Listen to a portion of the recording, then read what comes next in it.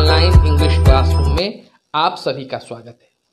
My dear students and viewers, आज मैं यहाँ से आप लोगों के लिए अपलोड कर रहा हूँ क्लास 10 की एक सुंदर सी story from the diary of Anne Frank. इस स्टोरी का फर्स्ट पार्ट कल मैंने अपलोड कर दिया था, आप लोगों ने देखा भी होगा। और जैसे मैंने आपसे प्रॉमिस किया था कि इसका सेकेंड पार्ट भी बहुत ही जल्द अपलोड कर दिया जाएगा, तो लीजिए आज मैं प्रस्तुत हूँ, आपके सामने हाजिर हूँ इसके सेकेंड पार्ट का।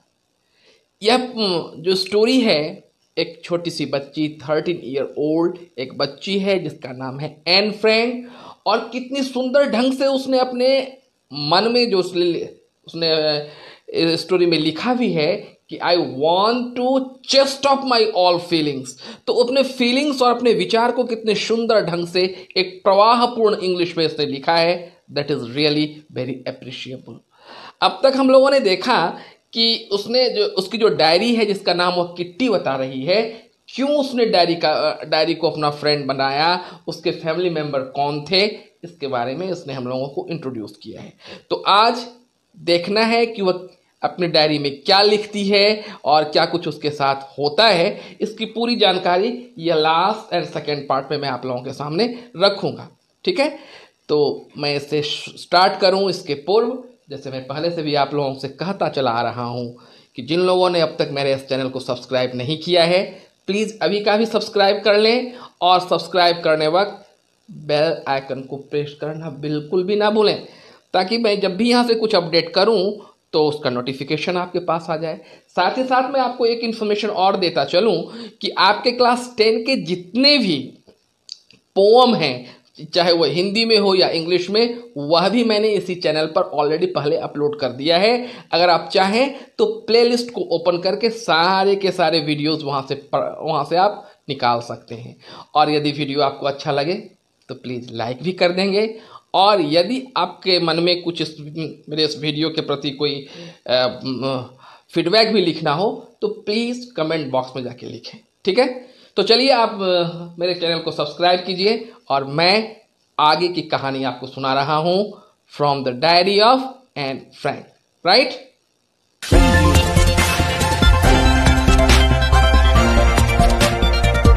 Let's now start the second part of this story. You can see the date when she has started to write his diary, and it was Saturday 20th June 1942, and she writes, dearest Kitty, our entire class is quaking in its boot. The reason of course is forthcoming meeting in which the teacher decide who will move up to the next form and who will be kept back. तो starting में ही बता रही है अपनी diary को कि वह दिन बड़ा ही हलचल भरा सा दिन था, और कितना सुंदर सटीक और कह सकते हैं आप एक पोएट्रिक स्टाइल का वर्ड जिन्होंने यूज किया है, क्वेकिंग एंड इट्स बूट। पूरा का पूरा क्लास इधर उधर भागा दौड़ी मचा रहा था और डर भी लग रहा था। क्या कारण था डर का भाई? क्योंकि स्कूल में मीटिंग किया जा रहा था। आपके भी स्कूल में पेरेंट्स टीचर मीटिंग होता है रिजल्ट के पहले, तो वही मीटिंग था जिसमें कि यह डिसीजन करना था कि कौन पास किया है और कौन फेल किया है। Half of the class is making bat, Gian and I laughed ourselves. Half of the class is making bet. Gian and I laugh ourselves silly at the two boys behind us, Gian and Jax, who have staked their entire holiday saving on their bet. बाप रे बाप, देखिए सभी बच्चे आपस में क्या कर रहे हैं, बाजी लगा रहे हैं। हम लोग भी लगाते हैं ना बाजी, कि यह काम होगा तो चलो मैं तुमको ठंडा पिलाऊंगा, मैं तुमको समोसा खिलाऊंगा। ऐसे ही कुछ वहां पर बाजी लगा रहे थे दो बच्चे, जियन एंड जैक्स नाम बताया जा रहा है। और पूरे वीक का वे अपना पॉकेट मनी जमा कर रहे थे कि कहीं बेट पर खर्चा करना पड़ जाएगा। You are going from morning to night. You are going to fast. Not I am not. Yes, you are. Not I am not. Even Gia's pleading glance and my angry outburst can't calm them down. कहते पूरा दिन वे लोग कहते नहीं तुम पास करोगे, ना तुम फेल करोगे, ना तुम पास करोगे। इस तरह से एक्सचेंज ऑफ टॉक चल रहा था और ये बता रही है फ्रैंक एनी फ्रैंक कि वह जो गुस्से से उसकी ओर देख भी रही थी ना तो कोई परवाह नहीं था उन लोगों का.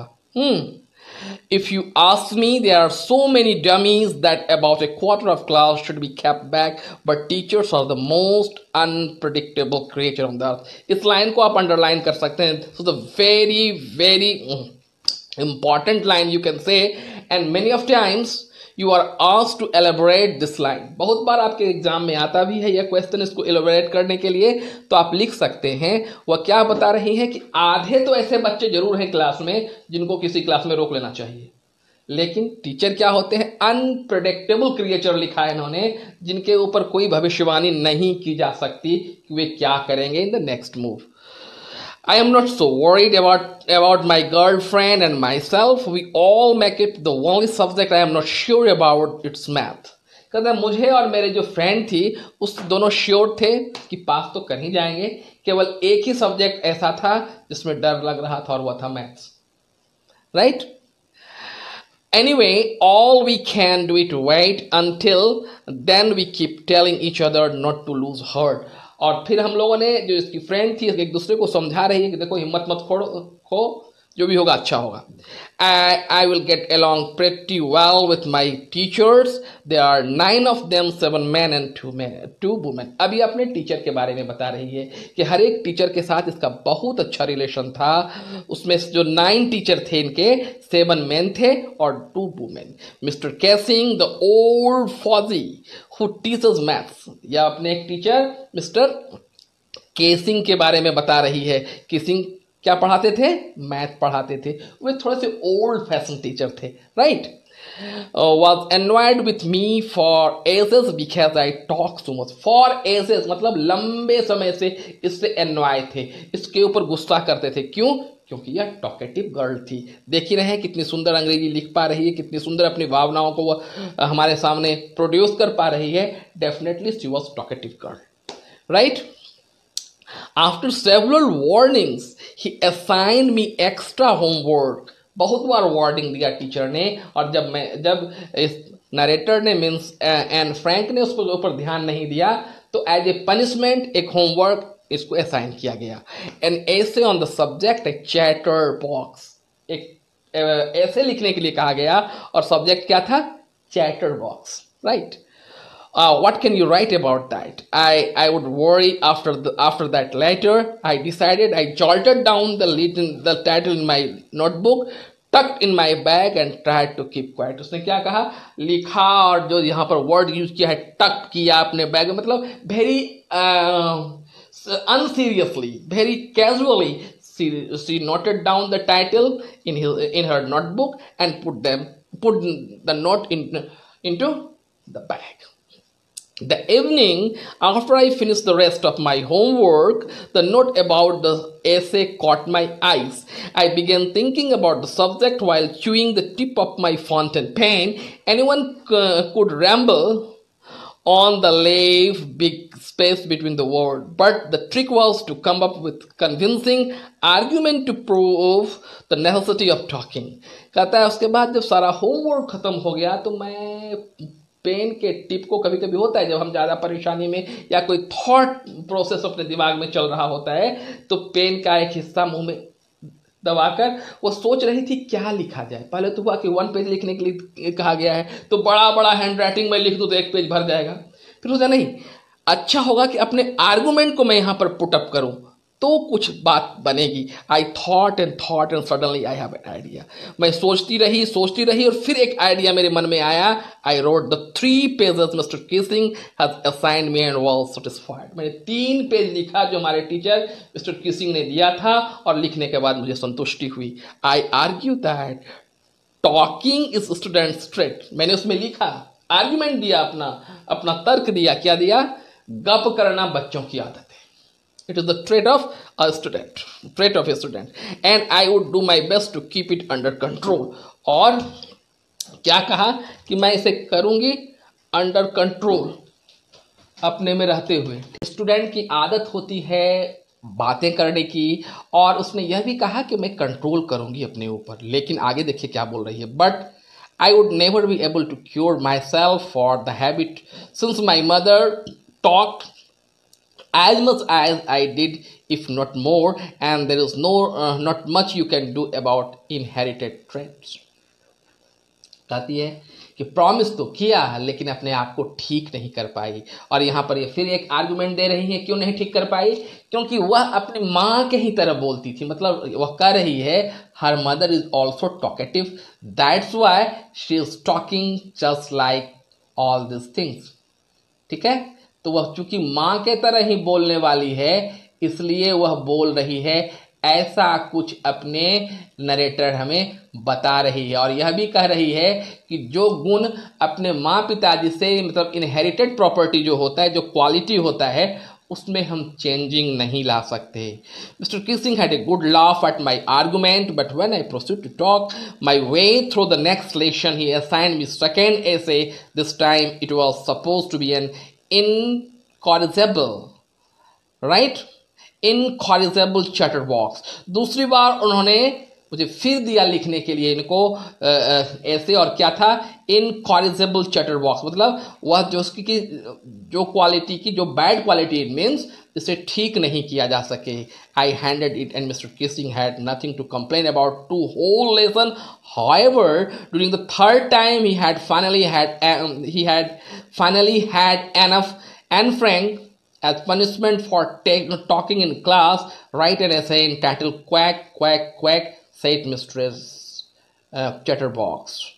राइट, दूसरी बार दिया इनको लिखने के लिए। वह सब्जेक्ट क्या था, इनकॉरिजेबल चैटर बॉक्स। स्टूडेंट्स याद रखें, ये आता है आपके एग्जाम में कि फर्स्ट टाइम का ऐसे का टॉपिक क्या था, सेकेंड टाइम का क्या था। तो सेकेंड टाइम को तो इसने हैंड टू हैंड दे दिया, थर्ड टाइम इसे फिर लिखने के लिए ऐसे दिया गया है। और यह जो सब्जेक्ट है वह क्या है, quack quack quack said mistress chatterbox, यह इनका सब्जेक्ट है।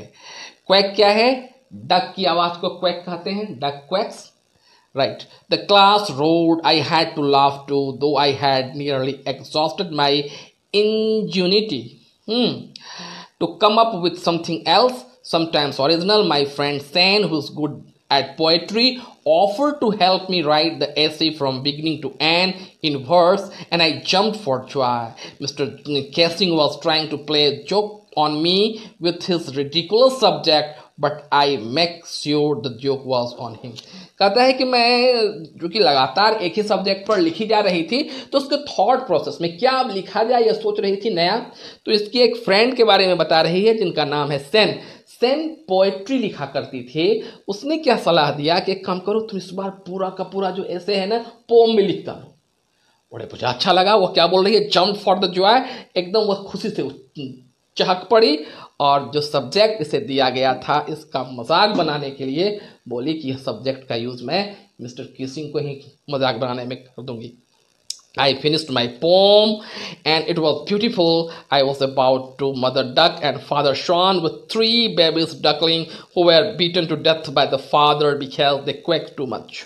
कहता है उसमें इस पोम में क्या लिखा कि एक डक है, उसके 3 बच्चे हैं। डकलिंग कौन होता है, डक के बच्चे होते हैं। क्योंकि डक के बच्चे क्वैक क्वैक ज़्यादा करते हैं, इसलिए पिताजी ने इतनी पिटाई की वो उसका डेथ हो गया। Luckily mister Keesing took the joke the right way. बोल रही है कि सौभाग्य था कि टीचर ने जोक का गलत मीनिंग नहीं निकाला। ही read the pome to the class, adding his own comments and several other classes as well. Since then, I have been allowed to talk and have not been assigned any extra homework. On contrary, Mr. Kissing always making joke these days.